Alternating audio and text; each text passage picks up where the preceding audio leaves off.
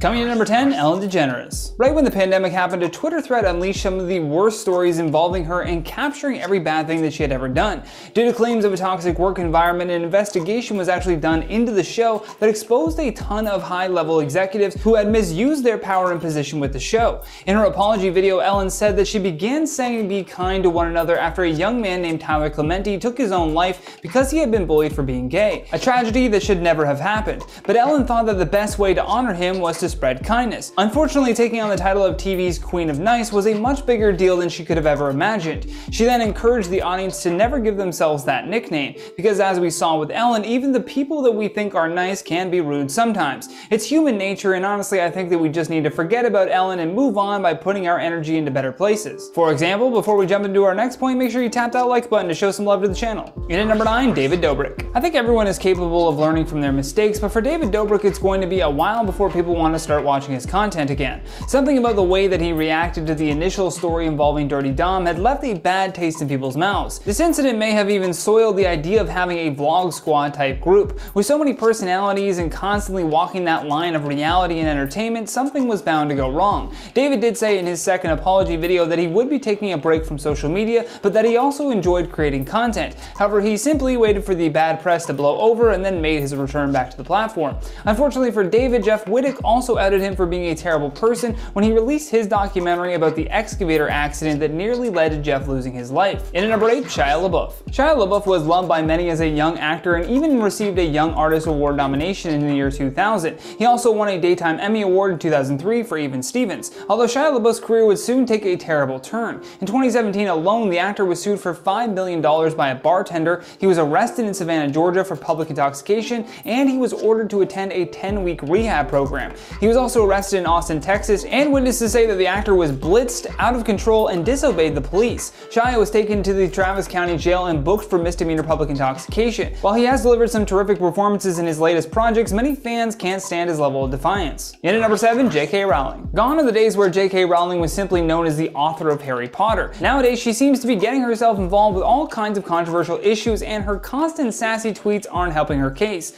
When someone complained about her being too wealthy, she said that she would type a longer response, but that the diamond keypad hurts her fingers. Then, after making a stern position about the transgender movement, J.K. Rowling became even more of a lightning rod for controversy. The reason we truly need to forget about J.K. Rowling is because she is seemingly feeding into her own controversies. For example, after she got backlash for her discriminatory trans comments, she wrote a book where the villain is a man who dresses as a woman. So yeah, it didn't exactly calm things down when that happened. She even published it under her ghost author named Robert Galbraith. Somehow the irony is lost on her that she identifies as a man for books but has a problem with people who say that they don't feel comfortable in their own body. In at number 6, James Charles. James Charles released an apology video in response to the allegations that he had exchanged inappropriate messages with underage people. Typically in a James Charles apology video, he would shift the blame from himself onto someone else, but James full-on admitted to his mistakes. He admitted to having engaged in a flirtatious conversation with two 16-year-olds, once from 2021 and again just recently, which was exposed all over TikTok, although he is still standing by the defense that he believed both people were 18 years old at the time. However, if we are going to be transparent with James Charles' intentions, then I would be remiss if I didn't mention that this apology came after he was replaced on the YouTube TV show that he co-created called Instant Influencer.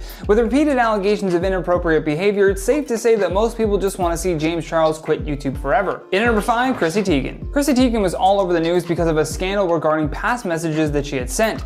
Along with that, she also left Twitter blaming its toxic cycle for putting her into a bad mood, but then out of nowhere she was back and tweeting up a storm. That is until those tweets and private messages to Courtney Stodden began to emerge. Then she went quiet again and returned only to give a forced apology. Chrissy used to be beloved on Twitter for going after controversial celebrity figures, but now the script has flipped on her entirely. After this weak apology to save her sponsorship deals, Chrissy's image had slowly shifted from savior to get her out of here. She even had the audacity to say that she had apologized to Courtney Stodden, but in reality, she had blocked Courtney months ago. In at number 4, Johnny Depp. Johnny Depp has been tangled up in a legal battle with Amber Heard for quite some time now. The initial article from the Sun newspaper that referred to Depp as a wife beater severely damaged the actor's reputation, and as a result, we saw him being unceremoniously pulled from the Pirates of the Caribbean franchise. In light of the article, author J.K. Rowling defended Depp in his inclusion with her series called Fantastic Beasts: The Crimes of Grindelwald. However, following the loss of his high-profile libel case against UK newspaper The Sun, Depp was forced out of Fantastic Beasts by Warner Bros. So despite this legal battle going on for years, it was 2020 that Johnny Depp truly began to lose all of his opportunities. opportunities. Coming in at number 3, Chris D'Elia. D'Elia was cancelled and had been accused of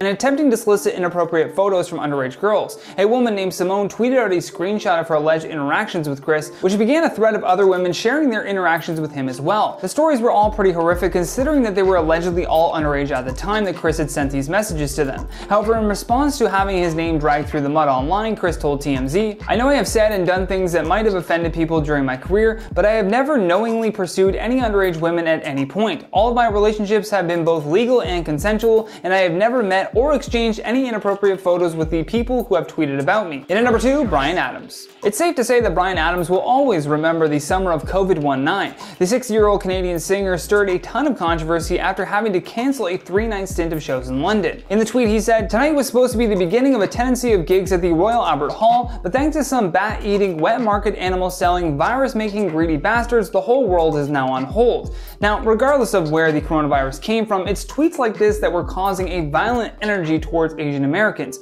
Oddly enough, Adams got more annoying when he tried to spin this tweet into an advocacy of a vegan diet. This really angered a lot of people, and rightfully so. One user commented, "Dear Bryan Adams, you might have just lost 99% of the people who would have bought tickets for your shows, but fear not, you'll still have your racist friends sticking by you and calling you a legend, like Katie Hopkins. All is not lost except your reputation and career." Last but certainly not least, on our number 1 spot, Kathy Griffin. In 2017, the comedian became a magnet for controversy after posting photos of herself holding a ketchup-covered head that looked exactly like Donald Trump. I suppose the networks were frightened of this PR disaster, and so Leno, Conan, Ellen, The View, Live with Regis and Kelly, The Today Show, and Letterman all banned Kathy Griffin from coming on live TV. CNN would go on to announce that they also relieved Griffin of her New Year's Eve coverage duties as well, a job that she had with the network for close to a decade. President Donald Trump even responded to the graphic imagery when he tweeted, "Kathy Griffin should be ashamed of herself. My children, especially my 11-year-old son Barron, are having a hard time with this. Sick."